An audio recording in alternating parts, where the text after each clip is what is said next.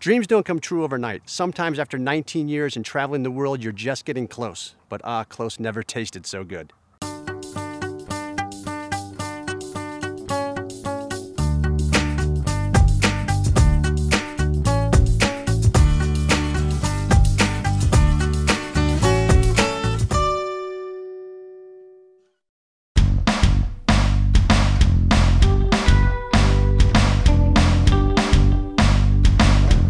Well, I'm thrilled to finally meet you. I've heard tons about you, so this is an exceptional opportunity for us.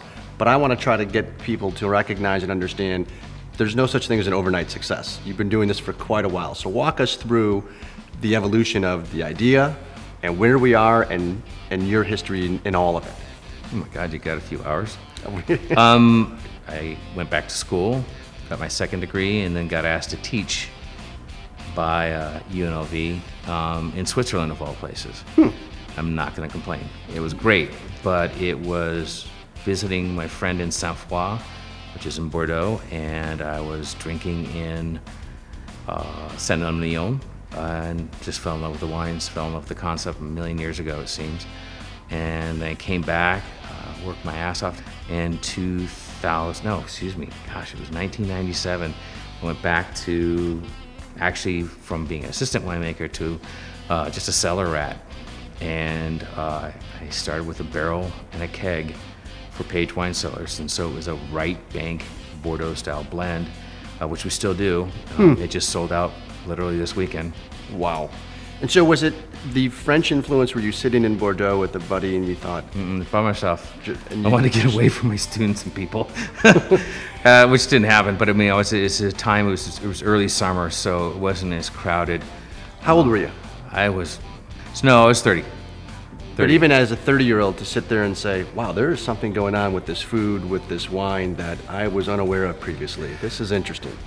Once you know some techniques, once you know some things, it's like, take your average life to this level, but don't brag about it. Just live that life. Right. Yeah, now you know how to make a great chicken. Cool.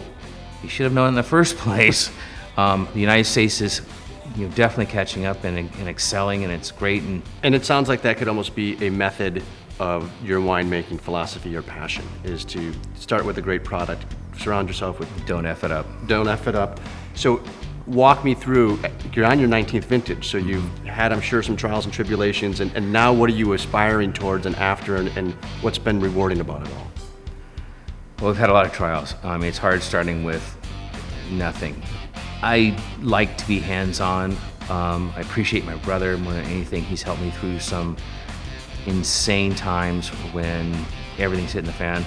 When we had the earthquake, talk about tribulation, I mean, that was insane.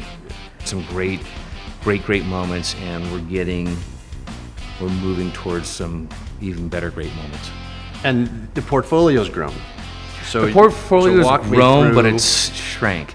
We used to have a whole bunch of different things. We still have, in a sense, a whole bunch of other things, but a lot of the things are just shoehorned into Wine Club, and that's it. So when someone calls and sets an appointment and sits down and tastes with you... If we have it, we'll pour it. If we don't, guess what? Sorry. So at the end of the day, when you have such a diverse background in the culinary side of things, you've had some great experiences traveling internationally, you've been exposed to such wonderful mentors, both domestically and internationally, and how do you wrap all that up and generate the energies into your vision of wine, and what do you want that vision? What is that vision? A lot of the philosophy is just trying to pick at a certain level. I believe in certain things when it comes to winemaking. There's a lot of BS in this valley. There's a lot of BS in the wine industry. There's a lot of things that people don't listen. And I think it's just, not to get zen or anything like that, but you need to listen to what Mother Nature's giving you. You need to listen to what that varietal needs. Be aware, sensitive, any of those things you want to say. The idea was to be a little rock and roll, a little bit edgy. Well, you've got 18 years of very, very impressive wine growth. Should we taste some of those decisions? Sure. Excellent. Sure. Just a great tasting experience with Bryan Page in downtown Napa. Very cool urban location, really will surprise you, and the wines flat out over-deliver. Thank you so much for all your support.